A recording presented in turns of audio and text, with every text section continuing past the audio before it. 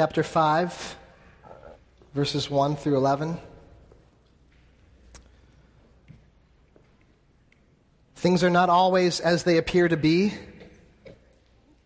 This is true in the Scriptures, and it's true in our lives also. It's easy to get fooled by an illusion. I remember a few years ago when we were on vacation, one of my children ordered pancakes and thought that the white side to it was whipped cream, and so just covered the pancakes in whipped cream, but it turned out to be butter, and just loaded this thing up, and then took the first bite and was shocked to see that it wasn't what he thought it was.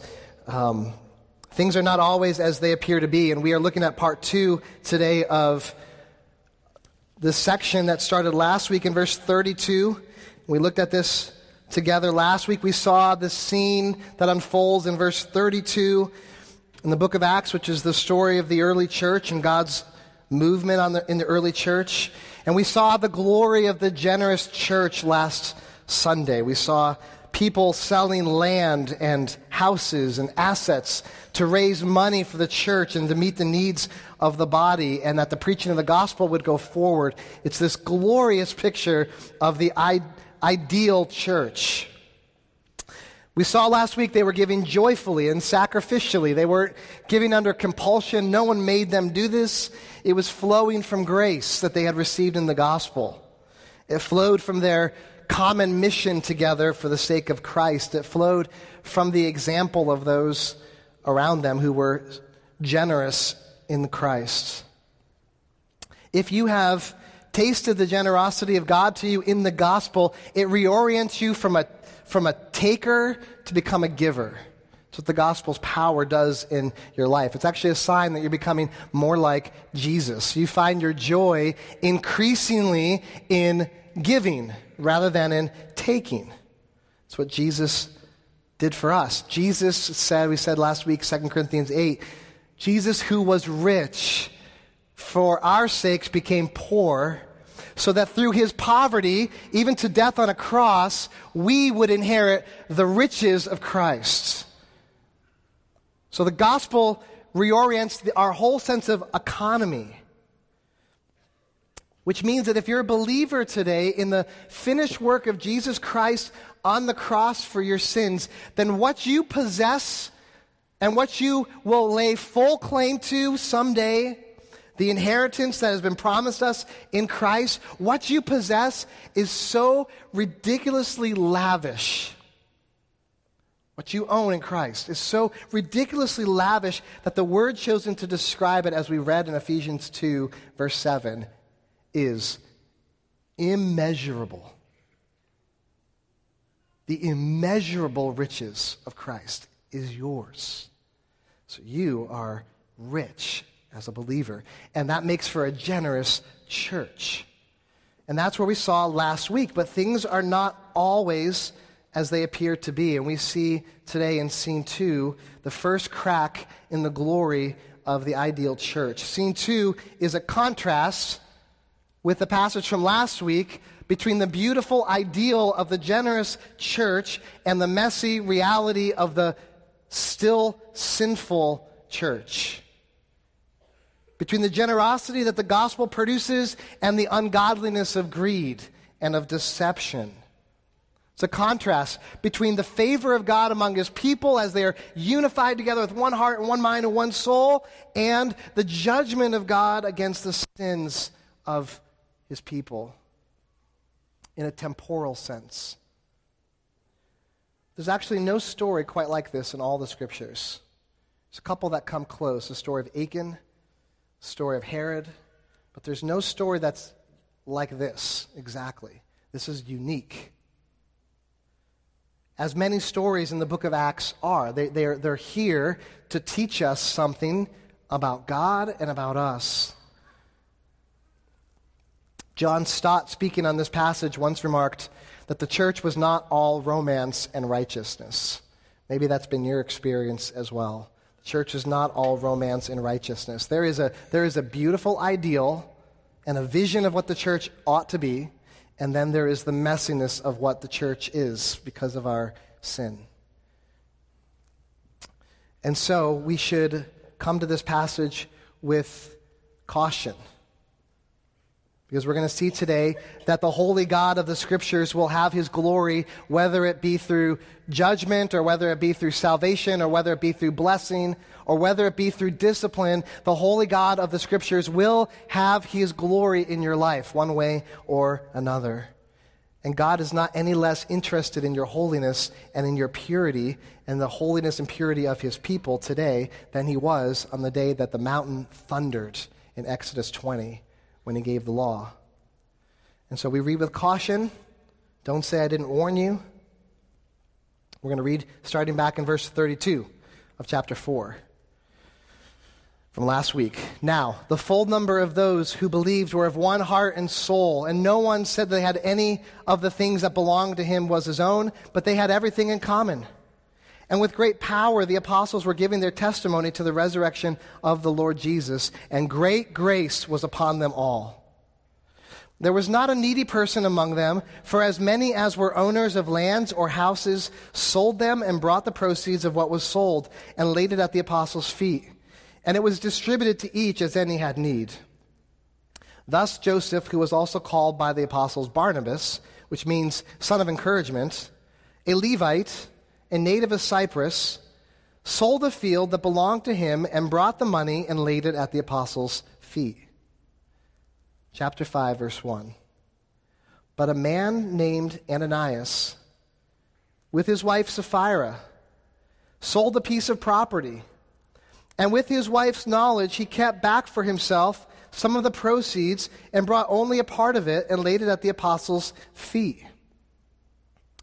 But Peter said, Ananias, why has Satan filled your heart to lie to the Holy Spirit and to keep back for yourself part of the proceeds of the land? While it remained unsold, did it not remain your own? And after it was sold, was it not at your disposal?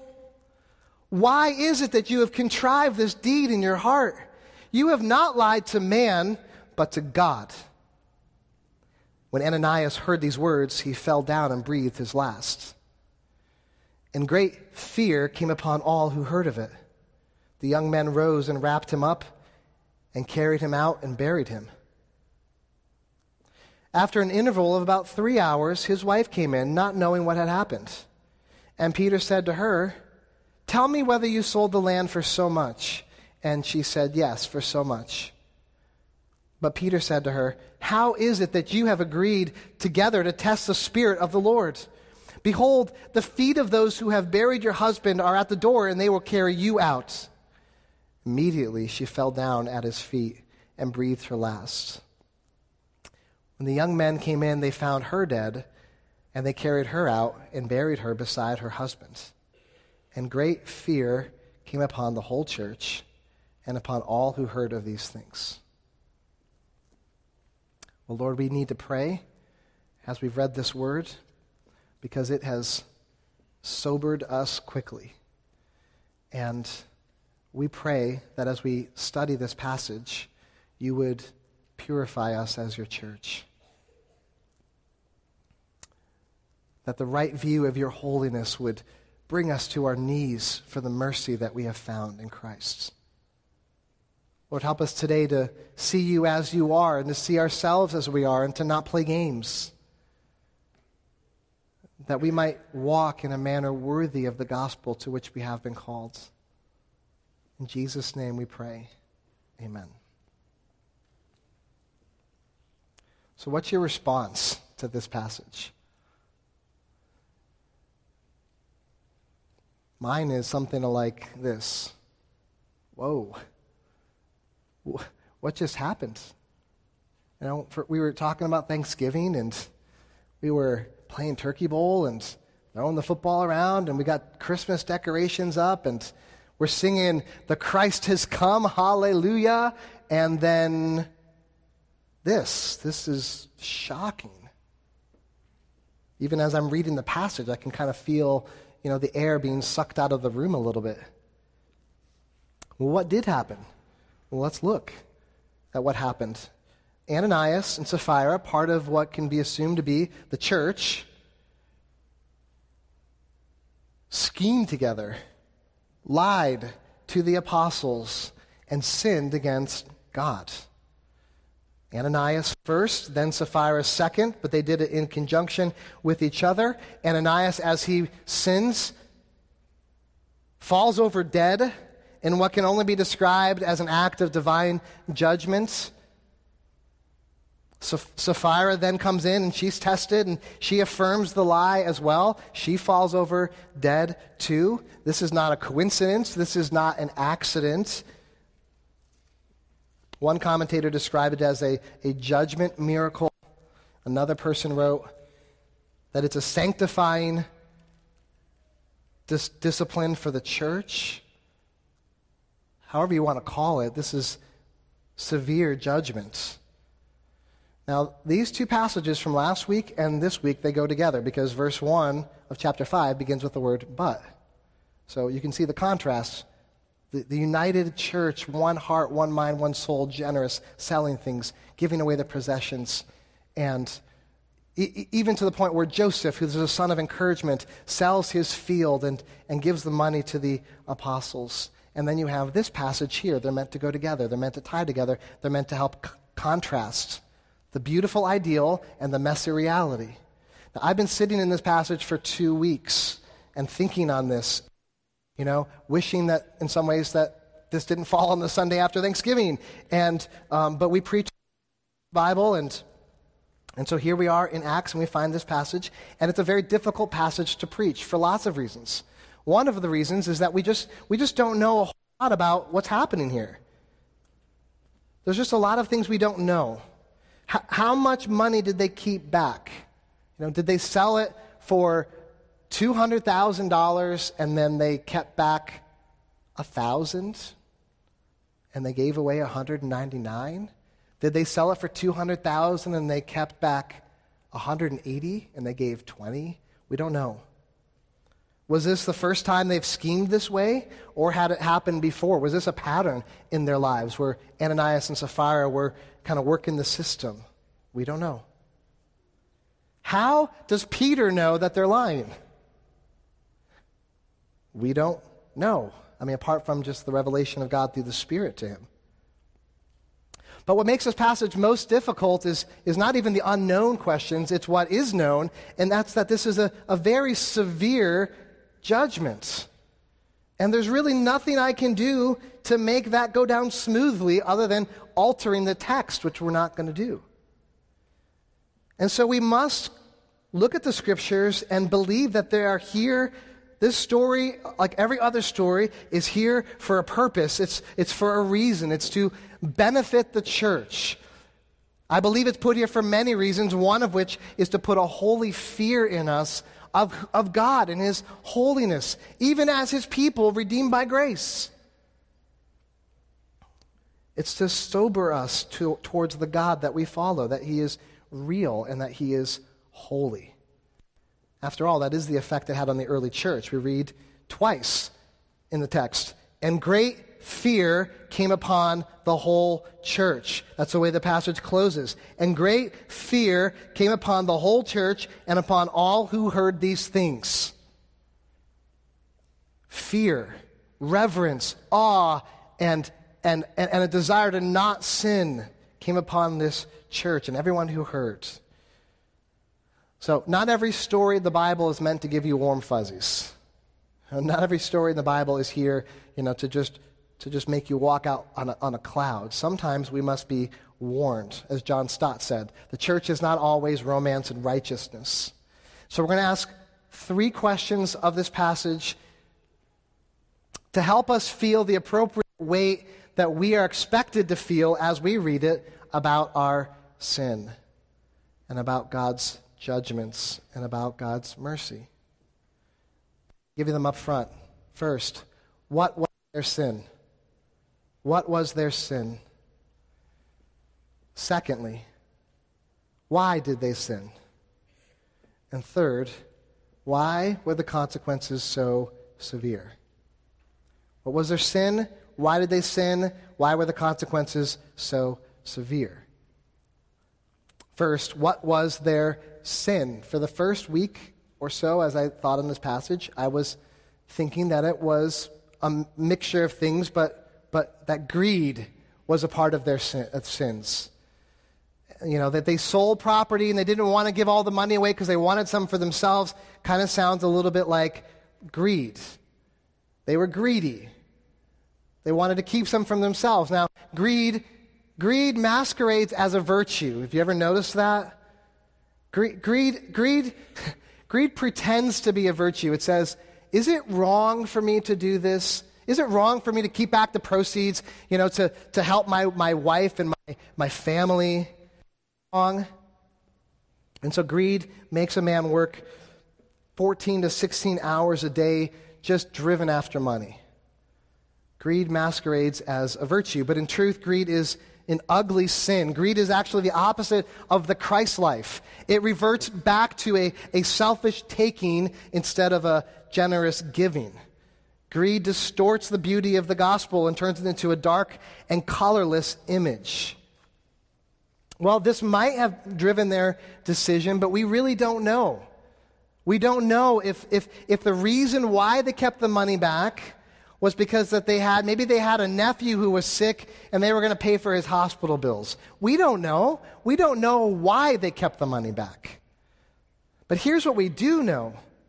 That for whatever reason that they kept this money, legitimate or illegitimate, they wanted credit for giving the whole thing.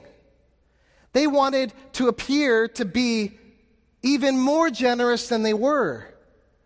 They wanted to look spiritually impressive.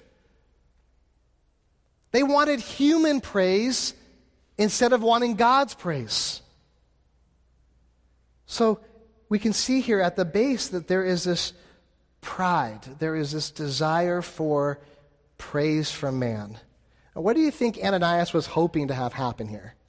Here's what I think he was hoping to have happen. He was hoping to be recognized among the church like Joseph, the son of encouragement, known as Barnabas. See, I think that's one of the reasons why Joseph's example is used in the passage from last week. It's to help contrast. Here's Joseph. He goes and sells a field. He brings it at the apostles' feet. He's a generous giver. And then there's Ananias and Sapphira, and they want to be known as this generous giver too among the church. So I think that what he's hoping happens is that he and Sapphira, they would become heroes in the church. Whoa, Ananias, you didn't just give some of the money. You gave all of the money. I mean, I thought you were generous before, but now look at you. I mean, I thought Barnabas was generous, but you, Ananias and Sapphira, you are so generous. Now, they could have actually been that, but they didn't want to give all the money away. They only wanted it to appear as if they gave all the money away in order to look good with the church. Kent Hughes, in his commentary, wrote, "This was pious pretense, religious sham, simulated holiness, Christian fraud." Now, is this hard to imagine happening? Not at all. It's not at all hard to imagine exaggerating something for a greater effect, positioning yourself in a way to make yourself look better than you are. I've done these things many times. Now here's a challenging thought. They were struck down for their sins after they gave a bunch of money to the church. So imagine how confusing this might have been to those watching, right? You're bringing in your bucket of cash, overflowing with bills, and you place it at the feet of the apostles. You turn around and you're like, yeah. And then you fall over dead. Most people would expect to be applauded for that, rewarded, promoted. Most people would assume that if they sold their house for $200,000 and they gave $100,000 of it to the church, that there would be this sense of esteem and of reward. So if this stretches your understanding, think about how it must have felt to Ananias. Again, Pastor Hughes wrote the confusion that he imagined happening in Ananias' mind, and I liked it, so I'm going to quote it here. He says, picture the scene. Ananias has just finished laying his gift at Peter's feet, and the organ is finished playing, I surrender all. Ananias' heart begins to thump. He feels dizzy and confused. Why isn't Peter smiling at him? Instead of recognizing Ananias' generosity, Peter rebukes him for spiritual deception. Here it is that we find out what the sin really is. We see it clearly. It wasn't that they gave too little. It wasn't that they didn't get the thermometer up to the full amount. Verse 3 says, Peter, as he's rebuking them, says, while it remained unsold, did it not remain your own? His point is that their property, their possessions, remained under their control, their decisions. They were under no obligation to sell their property. It was at their discretion whether they should sell at all or whether they should give the money at all. It was theirs to do what they saw fit. It was not mandated by the apostles. So it wasn't that they gave too little. There was no minimum amount. And it wasn't that they didn't give it all. Verse 3, and after it was sold, was it not at your disposal? They were not obligated to give any part of the money. They could have sold the house and kept all the money for themselves to do with it whatever they felt they needed to do in God's mission, and they would not have been sinning. So just to clarify that, the example of the church was giving out of faith and joy and gratitude and mission. It was Spirit-inspired giving, the way that we want to give at Grace Church. So the point here is that it wasn't that they keep back part of the...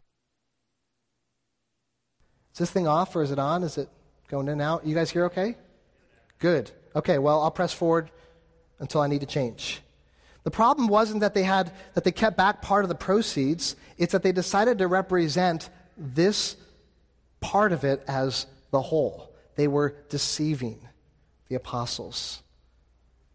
It's a spiritual deception. It's a double life.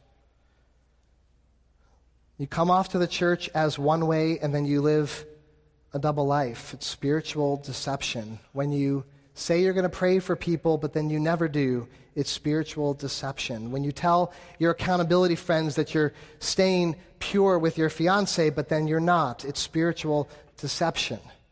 When you act like you've really invested financially in the mission of the church and you're behind what the church is doing, but you really haven't, it's spiritual deception. When you quote Scripture to make people think you've been diligently studying the Word, but you haven't, it's spiritual deception. When you come to community group and you share and you pretend like nothing's wrong in your life, but inside you are dying, it is spiritual deception. That is the issue that is at stake.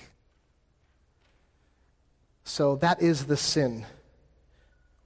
Second question is, why? Why did they do this? Why did they do this? Why didn't they just represent it the way that that was truthful? Well, two reasons that were given in this text. Peter asked the same question of Ananias, why? And then in the same breath, he answers the question. So look with me in verse 3. But Peter said, Ananias, why? Has Satan filled your heart? Excuse me, now it works, right? Why can't it cut out then? Ananias, why has Satan filled your heart to lie to the Holy Spirit and to keep back for yourself part of the proceeds of the land? Why? Why has Satan done this? This is a crucial time in the history of the church. God is on the move. The church is growing. The gospel is advancing. There is harmony. There is peace. There is generosity. There is sacrifice. Why? As God fills his church with his Spirit at Pentecost, Acts 2, that's one of the defining moments of the church, filled with the Spirit. Peter says here that Satan has filled their hearts. What a contrast. And this is why I take Ananias and Sapphira to be believers, even though that's not 100% clear from this passage. But I take them to be believers because it says in this verse that he has lied to the Holy Spirit. And then in verse 4 it says that he lied not to man, but to God. And then in Sapphira's case, that she has lied to the Spirit of God. So I believe that they are believers, converted, but they are walking in spiritual deception. And here we see one of the reasons why is because of Satan's influence in their life. Now, don't think about Satan as a red devil cartoonish figure with a pitchfork. Don't think about Satan this way. You will never think rightly about him this way. Much more serious and much more destructive than that. And don't think about Satan only as influencing people who are committed to the occult or witchcraft or explicit satanic sacrifices or those kinds of things. He's much too subtle for that. We must avoid either error, because in this text we can see that though a Christian, we see from other texts that though a Christian cannot be possessed by Satan, where the Spirit of God cannot dwell in the same spot as Satan and as demonic presence, though that is true, Satan still has the ability to influence our decisions by influencing the desires of our hearts. That's why we are warned. That's why Paul warns the church of believers, and Peter warns the church in Ephesians 6:12 and 1 Peter 5:8. Read it very quickly.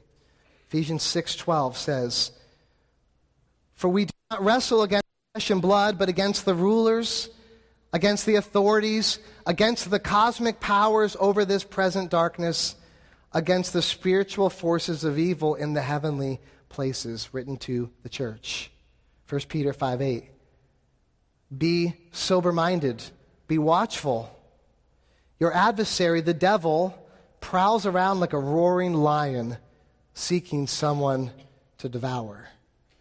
This is how Satan works. Think about Satan's slimy words to Eve in the garden. He says, "Surely you will not die." Did God really say that? No, that's not true. For God knows that when you eat of it, your eyes will be open and you will be like God, knowing good and evil. Translation, the temptation is, God is lying to you. God doesn't want you to be as happy as you could possibly be when he tells you not to do that. If you want to be happy, then you should ignore what God's word says, and you should do what you want to do. If God loved you, he would let you eat of every tree. These are the lies. Is it cutting out? What's a good stopping point?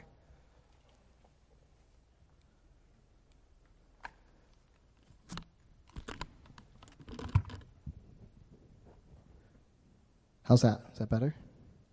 In a room this big, I could probably just shout and it would be fine. I think that Satan is so subtle in the way that he tempts us. If you give all that money away and don't say it was everything that you got from the sale, people might think you're greedy and not as godly. You don't really want that. So just tell them that it was everything. No one will know the difference. Besides, that's a ton of money. They should just be happy with that. Satan tempts. Satan tempted Ananias. Satan tempts us in similar ways. And yet, the responsibility for our decisions to sin is still ours. Peter goes on to say that it's not just Satan who's at work, but Ananias' sin that's at work too. So later on, down the passage, it says in verse 4, "Why is it that you, Ananias, have contrived this deed in your heart? You have not lied to man, but to God." See, Satan doesn't make us do what we don't already want to do in our hearts. We sin because we have sinful desires in our hearts. We want what we cannot have. Satan might come along and amplify that desire and might help accelerate that desire, but we want what we cannot have.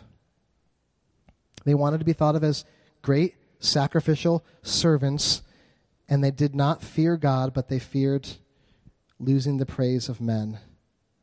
And the desire is so strong that Ananias not only comes up with this plan, but talks his wife into it too. Truthfully, do you think they expected this result? No. Why would they have risked their lives for this? They probably never expected to get caught, and they certainly didn't expect to have to give up their lives for it. Which brings us to the third question. Why such a severe consequence? Why such a severe consequence? That might be a question you're asking. Certainly is a question I asked throughout the last couple weeks.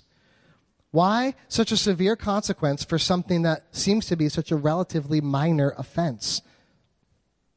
I mean, there are other people who sin in the Bible who sin maybe even in greater ways and don't receive this kind of judgment against them. I mean, the dude gave money, right? So that has to count for something. This doesn't seem fair, you might think. Why such a severe response? Well, here's the only appropriate answer, and listen carefully. Our God is to be revered. Our God is to be revered.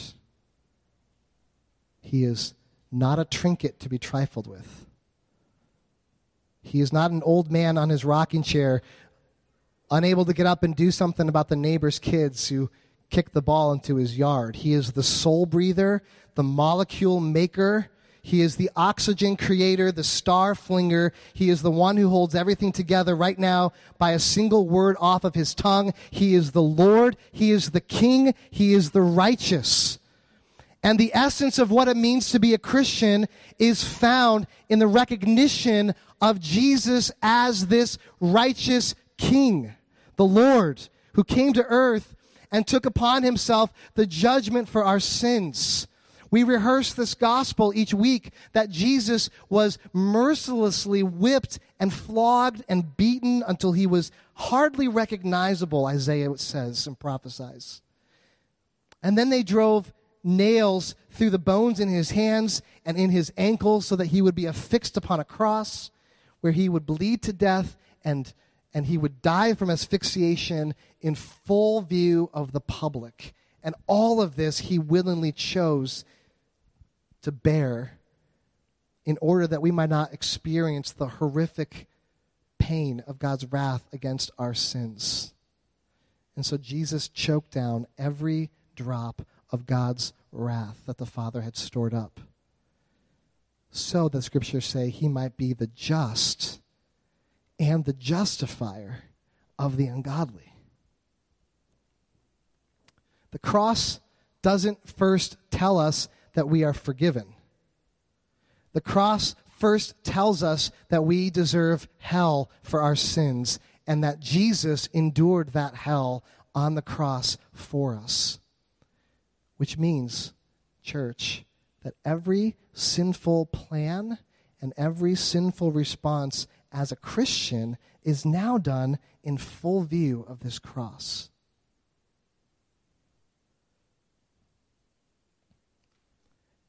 We see many glimpses of Ananias and Sapphira in our own hearts. If we could only get a sense of how holy God actually is and how wicked our sinful, wayward hearts often go, we would actually not be shocked by God's response in this passage. It wouldn't seem severe to us at all. It would seem appropriate.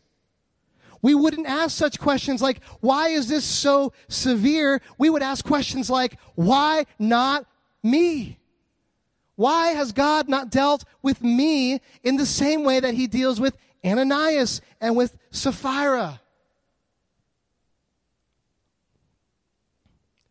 Dr. Barnhouse once wrote this. He said, if God acted in the same way today that he did in the 5th chapter of Acts, you'd have to have a morgue in the basement of every church and a mortician on the pastoral staff. Not why so severe? It's why not so severe to me?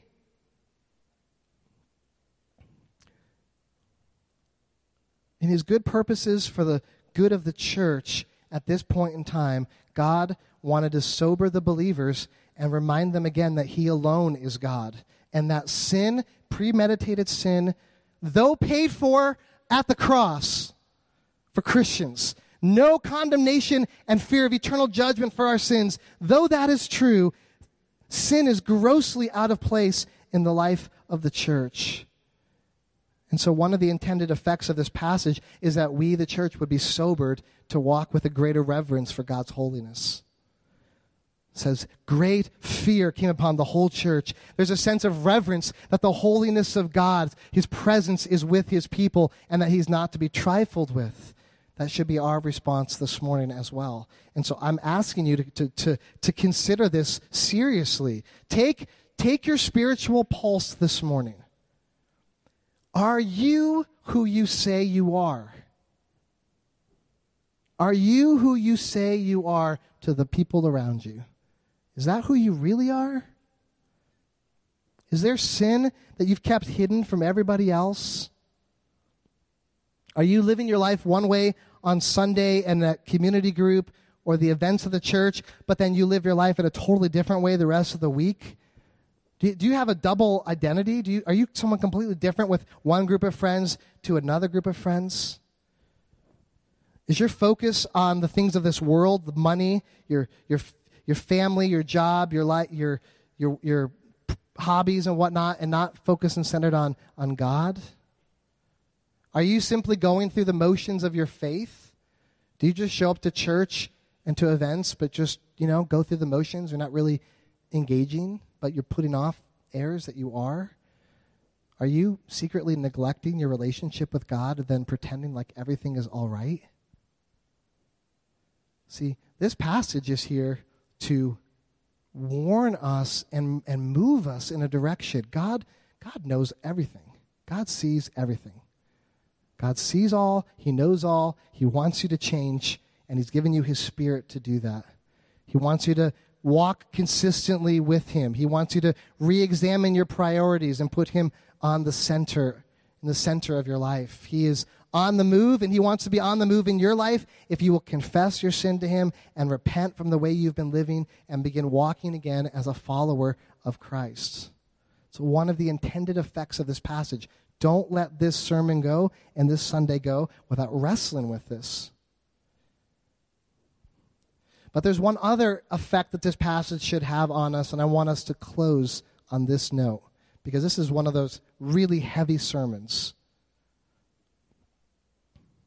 In light of everything we've read, who God is, who we are, we should tremble in our seats.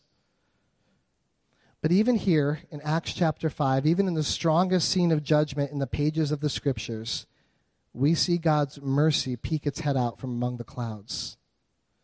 For while God is perfectly righteous and just to bring the experiment of Ananias and Sapphira and you and me to a sudden stop whenever he pleases, even though he's perfectly righteous and just to do that, listen, God's mercy is his most common expression to his church. And I want to draw your attention to something doesn't jump out of the text, but it's there. Of every sinner listed in Acts 5, only 2 face this kind of swift judgment for their sins, even though they're not the worst sins that could be committed in comparison to other sins in the Bible that didn't receive the same kind of judgment. Only 2, and the rest lived. God showed mercy to the rest of the church. The ones who were in great fear over all that had happened. God showed mercy to the rest of the church in spite of their many sins, to think about their lives in light of God and to walk in a manner worthy of this gospel. Yes, fear came upon them all, but they who were alive to stand in fear were experiencing the mercy of God.